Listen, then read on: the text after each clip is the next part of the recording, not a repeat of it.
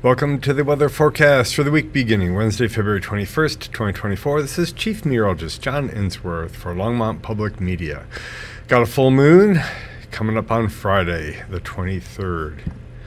Sunspot activity, some monstrous sunspots here, but the rest of the face of the sun is kind of quiet. Looking at drought, we have seen a significant amount of relief, drought reduction in the southern mountains. And it's looking kind of okay on the plains again and up into the northwest mountains. So, yep, just keep getting the moisture coming and we'll be fine. Nationwide, the overall trend is towards slightly less drought across different regions. Smoke, nothing really to talk about. All right, let's take a look at the snowpack as we go through January into February and too far again.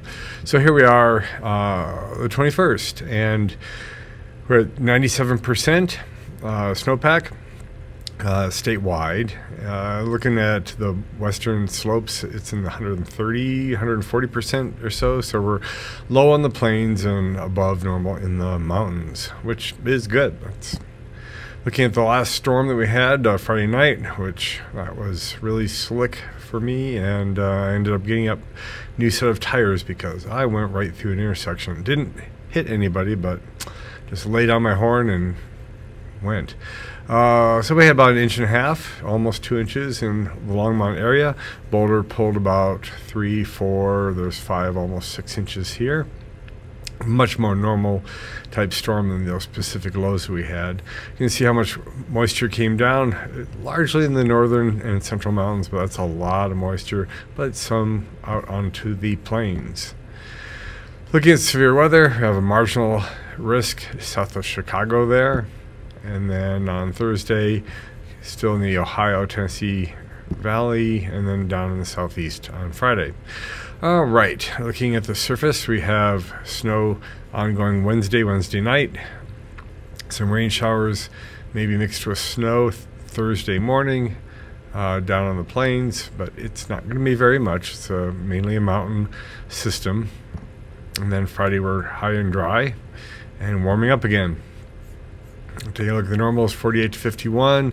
Nighttime normals going for 2023. The climb is coming on fast. Here's our chance of showers Wednesday night into Thursday morning, and then a pretty good chance of something big Tuesday, Wednesday next week. Lots of variability. You can see it's different runs of the ensemble have different timing on this. It's a week away, so yeah, we'll have to see. Plenty of atmospheric moisture going on. This is subtropical jet here and very dry down here. The notable is that Tuesday, Wednesday storm.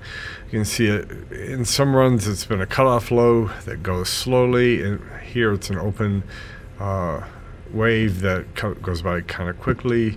But let's just step through this. So Tuesday PM, rain showers start, changing quickly to snow overnight, and then just pretty heavy snow Wednesday noon, continuing into Wednesday evening.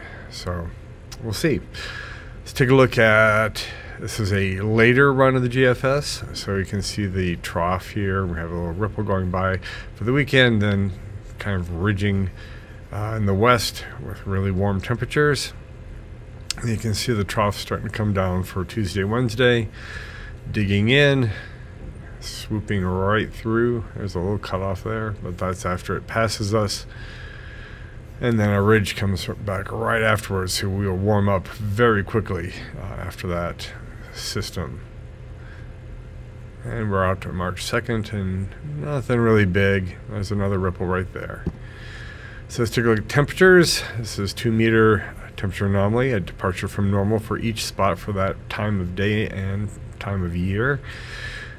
And you can see it's very warm, way above normal, except for there's snow here in the mountains, most of the nation, and then here comes the cold, pouring down into all of the west with our extra cold little shot of Arctic stuff coming right down the plains, swooping over. This is now Friday next week, and we warm up again by the end of the week, and the cold air is making it down into the Gulf and Atlantic. Atmospheric moisture, this is precipitatable water in the model. We are very dry at the start of this.